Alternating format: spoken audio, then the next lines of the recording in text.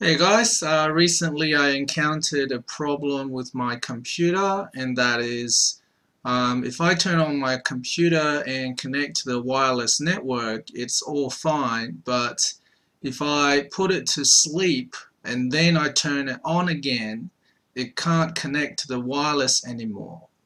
And then what I have to do is restart the computer to connect to the wireless network, but that's not very convenient.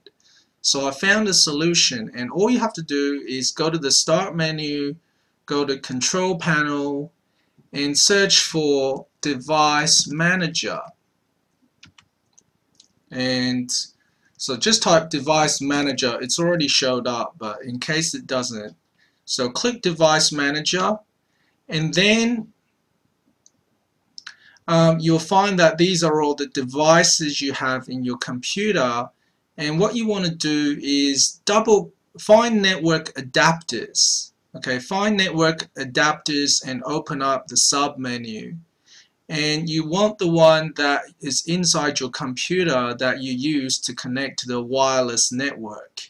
So you're going to right click on your wireless adapter, click properties, and you can see under power management there is a checkbox for allow the computer to turn off this device to save power.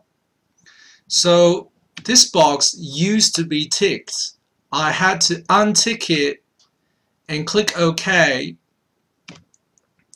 And what happened after I did that was it started working again. So I could put the computer to sleep, turn it on, and it can still connect to the wireless network.